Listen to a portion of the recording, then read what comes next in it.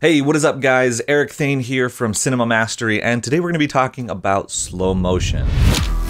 Before we jump in though, if you're learning filmmaking right now, I want to tell you about a training I did recently that's a full hour long, teaching you everything you need to know about how to make cinematic Hollywood-like videos, even if you don't have expensive camera gear. So I'll put a link to that down below so you guys can go check it out, but for now, let's jump into this video.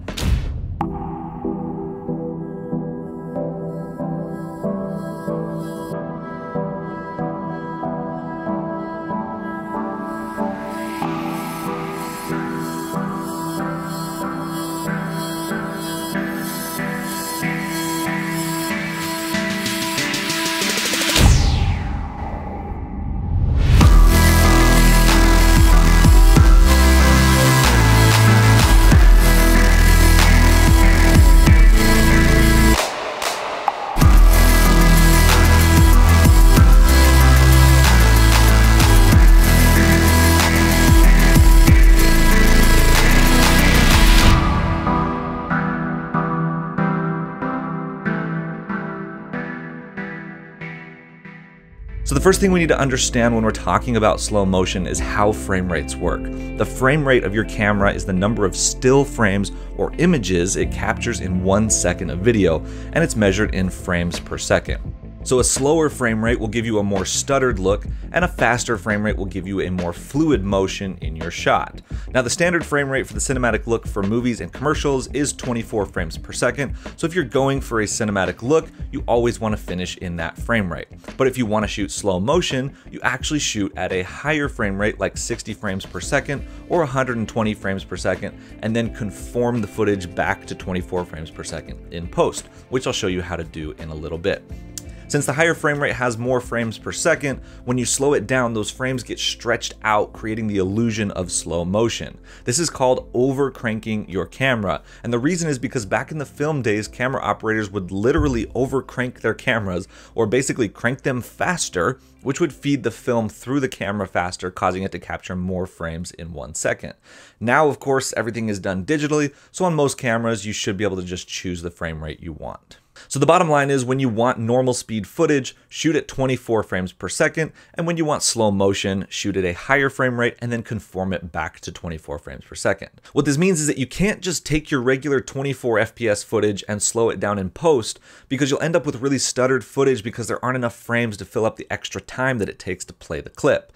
And what this also means is that you have to choose the playback speed you want before you hit record. So you can't just shoot an entire video in 60 frames per second and then only slow down the clips you want, because all the clips you don't slow down will look extra fluid, which kills the cinematic look. You'll actually see some people doing this, and it looks really bad. So unless you're going for a speed ramp effect, you need to shoot at the right frame rate. And I know it's kind of a hassle to have to change your frame rate all the time while shooting if you're switching between normal and slow speed, but if you want to shoot films that look professional and cinematic, this is just part of the game.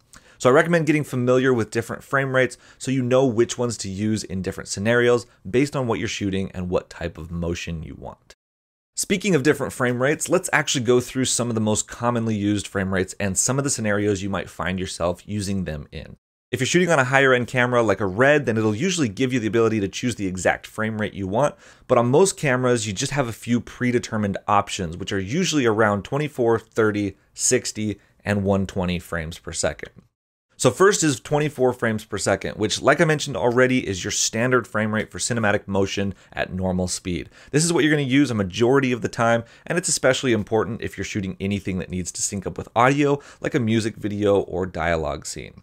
Next is 30 frames per second, which honestly doesn't get talked about much by filmmakers because it doesn't give you that dramatic slowdown effect. But I personally think it's one of the best kept secrets of cinematography. So when you conform 30 frames per second footage to 24, it gives you a really subtle slow motion effect that honestly most people usually won't even notice. They'll be able to feel the effect, but probably won't be able to put their finger on exactly what it is. You can use 30 frames per second to create a subtle dreamy effect on your footage in situations where you don't want it to feel like slow motion, but you need that little extra touch. Next up is 60 frames per second, and this is just your standard middle of the road slow motion effect. 60 frames per second looks good on just about anything, and really starts to drive home a noticeable slowed down effect on your footage. So in just about any situation where you're trying to slow down the motion of your shot, as long as it's not something that's moving too fast, 60 frames per second can get the job done.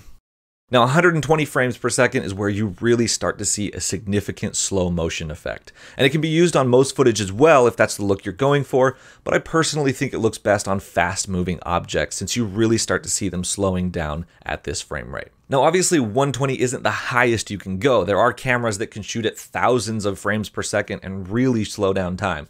But these frame rates are what you'll typically see on consumer and professional cameras today. Now one important thing to note is that as you change your frame rate, you always need to change your shutter speed along with it. So no matter what frame rate you're shooting at, you should always set your shutter speed to half or double your frame rate, depending on how you look at it. So that means if you're shooting at 24 frames per second, which makes each frame 1/24th of a second, then you should set your shutter speed to 1/48th of a second. At 30 frames per second, your shutter speed should be 1/60th, and so on and so forth. This will give you that smooth cinematic motion no matter what frame rate you're shooting at. But it's important to keep in mind that as you increase your frame rate, you also have to increase your shutter speed, which means you need a lot more light in order to keep proper exposure. So at 120 frames per second, your shutter speed is going to be 1/240th of a second. So you're going to need a lot of light. So that's just something to think about before you go shooting everything in 120 frames per second. Now, once you've got your high frame rate footage shot, it's time to take it into the editing software and convert it back to 24 frames per second. And a common mistake that I see a lot of beginners make is that they just go into their timeline and change the speed of the clip. The problem with doing this is that it doesn't give you a perfect conversion between frame rates, and you might end up with dropped frames and jittery footage. So to do it the right way, in Premiere Pro, you just right click on the clip and choose Interpret Footage, then type in the frame rate you want to conform to, which in this case is 24 frames per second. In Final Cut Pro, you just go to the Retime menu and select Automatic Speed. And if you're using another editing software, there should be a similar option to do the same thing. The only exception to this rule is if you're trying to create a speed ramp effect where the clip gradually changes between normal and slow motion. And in that case, you would just select a portion of the clip that you want to be in slow motion and just slow down that section. But that's a different topic for another video. Now, frame rates in slow motion are just one tiny part of everything that goes into making a cinematic looking video. So if you want to learn how to make cinematic films, even if you don't have expensive camera gear, be sure to check out the training that I'll link down below. It's a full hour long, and in it I share my top 10 cinema hacks for making your videos look like a Hollywood movie really quickly and easily. So check it out. Anyway, hope you guys enjoyed this video. If you have any questions, write me a comment down below.